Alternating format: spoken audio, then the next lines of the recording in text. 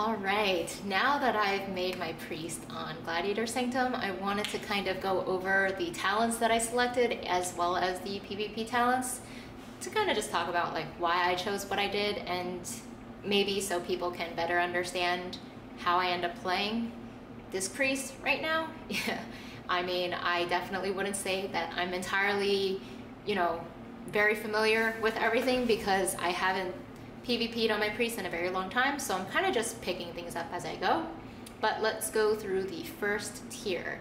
So I would say that the first tier is actually maybe a little bit confusing in terms of how certain I am about what I choose, but I think that since Disc right now is dealing a lot of damage, I oftentimes pick up Schism because if you apply it to someone, it increases the damage you deal to them by 40%. That's a lot.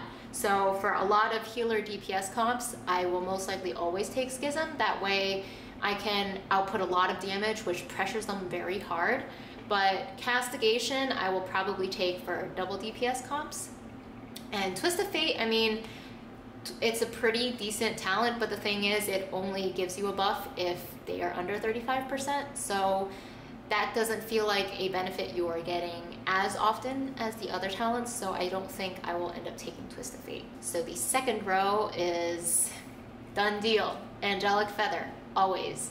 It's just great for movement, and I think it's more versatile than Body and Soul because Body and Soul has a 6-second cooldown, and even though Angelic Feather does have a recharge time, you don't use it that often that you tend to run out, I feel like, unless you're like chasing somebody endlessly. Sometimes players do that where they're low and they just freaking run around the map trying to live.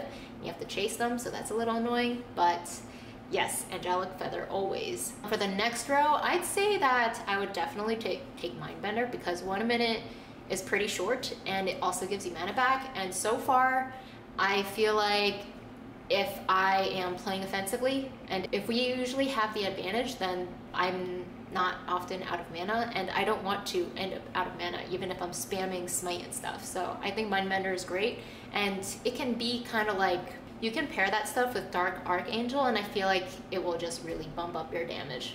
For the level 60 tier, no contest, Psychic Voice. That makes your fear every 30 seconds, and I love using fear. I think it's so good. Shining Force, I could maybe see you using, but a lot of melee classes nowadays have a gap closer they can use right after you use Shining Force, so I'm not really sure if that will ever be worth it. For row 75, definitely Sins of the Many. If you're doing 2s or 3s, you will at most only have 2 atonements up at a time. It doesn't actually tell you how much it diminishes with every additional ally, but it's a damage buff, and the other 2 talents on that row just don't really seem appropriate for PvP. For row 90, Purge the Wicked for sure. Divine Star and Halo are really awkward. I really don't think those are appropriate for PvP either. And then for the final row, Luminous Barrier is great. Lenience, atonement reducing damage taken by 3%. Is meh.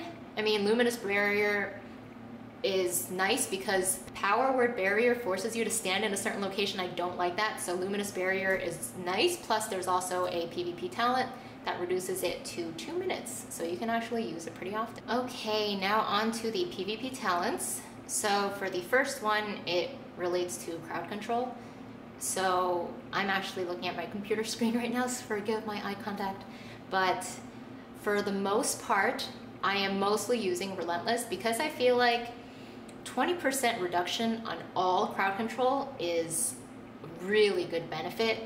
I think the only times I'm taking Gladiator's Medallion is if it's double DPS comps or specific comps that have so much CC that don't DR with each other that if you get caught in that, then your partner is 100% dead. Sometimes Mage Rogue is like that if they coordinate very well, so I would take it just for that, but other than that, I've been mostly using Relentless. I am also taking Searing Light, which increases the damage of Smite by 15%, and it also reduces the cooldown of Penance by 1 second every time you cast it, which is crazy good because Smite is a very short cast. Penance is already a relatively short cooldown at 9 seconds, but if you're smiting like crazy, your Penance will be up very often. I'm also taking Trinity, which is, I think, default. It seems amazing.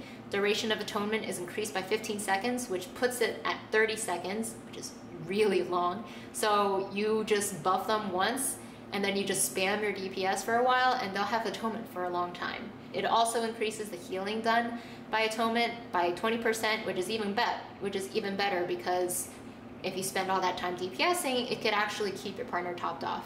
The maximum of 3 targets doesn't really matter because I'm doing 2s and 3s. And then the last one is Dark Archangel. It's a 1-minute cooldown and increases the damage of you and anybody with atonement by 15% for 8 seconds, which is awesome. This though might be the one PvP talent I might switch out for Dome of Light if it's double DPS. Dome of Light reduces the cooldown of the Luminous Barrier, which is the big bubbles that you put on people that replaces Power Word Barrier, and it also increases the Absorb, which is awesome. So only taking that if it's double DPS, that will potentially rape you otherwise. But for these, I actually feel like priests have less options compared to druid, because I feel like the rest of the talents are kind of lackluster. But for the most part, what I've noticed at times is that the thing with priest playstyle right now is at times I kind of have difficulty knowing which style of play is better. So right now, for the most part, I am trying to spend a good amount of time keeping both targets dotted up with Purge the Wicked, and then spamming DPS on them. And then if I can, I would always try my best to do double fears, because those are amazing. They always feel so good when you get them, because you do a jump, and I don't know if they ever fix this, but usually when you jump and fear, it kind of makes the AoE a bit larger than it's supposed to. That's what it feels like. So if you get that double fear, then the healer can't dispel the DPS, and it's just very disruptive every time you do that. But there are different things that I could do. Like if I just spend all my time opposite sides of the healer and I'm just spamming DPS on their DPS, it might actually be pretty good, because disc damage is really high right now. So it really can be tough for them to out heal 2, kind of feels like you're a second DPS, right? 2 people on their target.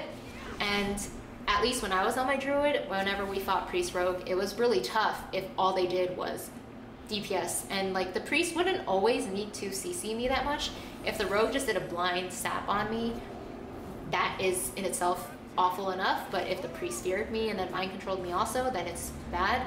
But that's actually something I'm kind of, I kind of need to incorporate more, is trying to fear and mind control a little bit. Because right now I'm playing like strictly DPS the shit out of them mindset, which works all right now, but I'm pretty sure we could secure a few more kills if I mind control a little bit more. This gameplay is definitely something to get accustomed to, but at the same time, I don't really like feeling this oddly powerful. This was the hybrid issue I brought up as to what I don't really like about PvP in this day and age. They make DPS classes able to heal, and they make healing classes able to do good damage, and I don't like that. Maybe I am old school and maybe I have an old soul, but it just feels like it ruins things when roles can do more than one role. So just in the past, or just even currently, like, I don't like it when DPS classes can heal. I don't like when boomkins and feral druids can heal pretty well. And it just seems like it ruins things, because a healer DPS comp, to me, healer should mainly be healing, and if they ever play offensively, it's to crowd control. It's not to deal damage. And DPS only, and then crowd control. I prefer that. So if matches get prolonged and they last a while because a DPS class is able to heal up their partner and prevent them from dying and stuff, then not a fan of that. The thing is that I'm actually surprised about is that matches are reasonably short. They're not incredibly long like they used to be. They used to be 15 to 20 minutes long, and I couldn't stand them. So nowadays it seems like it's capping out at 6 minutes, which isn't the worst, but definitely an improvement, I guess. So I will be putting up more Disc Priest arena videos for sure. This is very nostalgic for me. Just include one last thing. which is, I don't mean to be a bummer, but I've kind of realized after playing so many games these past 2 days is that even though initially I was really excited to be playing arenas again and to be doing PvP again because I had a lot of great memories of it in the past, right now I feel like the state of at least that beta server is not in a very good place, because nowadays it feels like I am encountering a ton of games. I'd say close to 100%. Obviously it shouldn't be that guaranteed, but it's pretty up there, where games are won based on crits and luck. And aside from that, if you ever sit in more than one CC chained and you don't have a way to get out of it, there is a very high chance that your partner dies. And I don't really like stuff like that, because it makes it really hard to play around things, because in the past you would have to really coordinate very well to do a CC chain on somebody when their trinket is down. And usually even at that point, it's not that easy to kill someone where it's guaranteed. But right now it feels like if I ever eat a CC chain and I don't have Gladiator's Medallion, or even if I have Relentless, my partner is dead. Or if you play against a rogue, if they get lucky in Venom crits, people can die in 2 globals, and I'm not really having fun playing these matches where a lot of it is luck based like that, or even just sitting in CC and damage being so high that your partner can't live through it no matter what. So not really sure. I'm gonna keep playing more of it because it's very one-dimensional right now, it feels, and it's not fun when you win based on luck. Even if you win, I don't want to win because of a crit that took away 50% of their health. So hopefully they figure out a way to fix stuff like that. But I guess I mainly played this server for fun, and I never really planned on playing it on live, so I guess technically it doesn't really affect me that much.